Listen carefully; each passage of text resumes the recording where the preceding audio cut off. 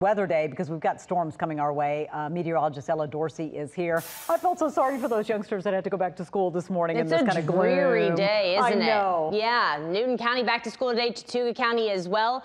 I am seeing the fog lift in Metro Atlanta. About 30 minutes ago, you could not see the skyline. Now you can. Visibility at about 4 miles. So that fog should start to lift here.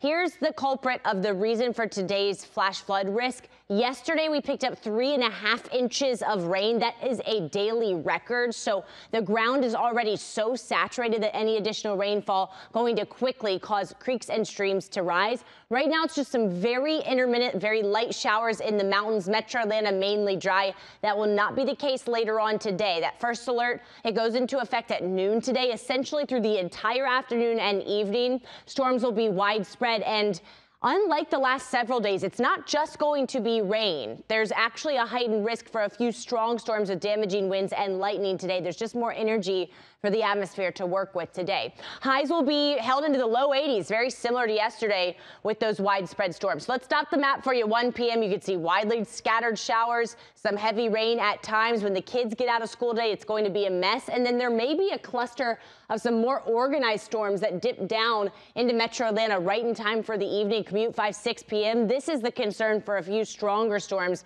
with damaging winds. So all risks are at play today. It's not really until after sunset that we will dry out tonight. So heavy rain, flash flooding, that's going to be the main risk. But again, lightning is going to be a high possibility as well. If you have a dog that does not like loud storms, you need to think about them this afternoon. I do expect those storms to be boomers.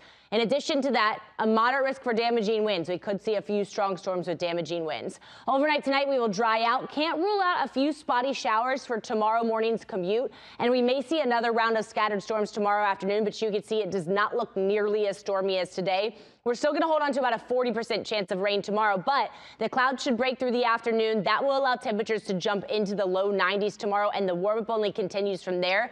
We continue to dry out through the week. Thursday, Friday, when many school districts head back to school, it looks mostly dry, but it looks hot, 95, 96 degrees by Thursday and Friday of this week. As we head into August, guys, this is the month where we usually see the biggest uptick in activity, tropical activity in the Atlantic, and there is a cluster of storms out in the Atlantic that's headed towards the Caribbean.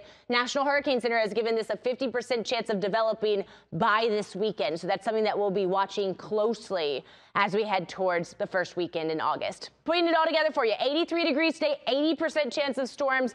Again, flash flooding a high possibility through the day today. 40% chance of storms Tuesday, Wednesday. We're back into the mid-90s by Thursday. Thursday, Friday look mainly dry.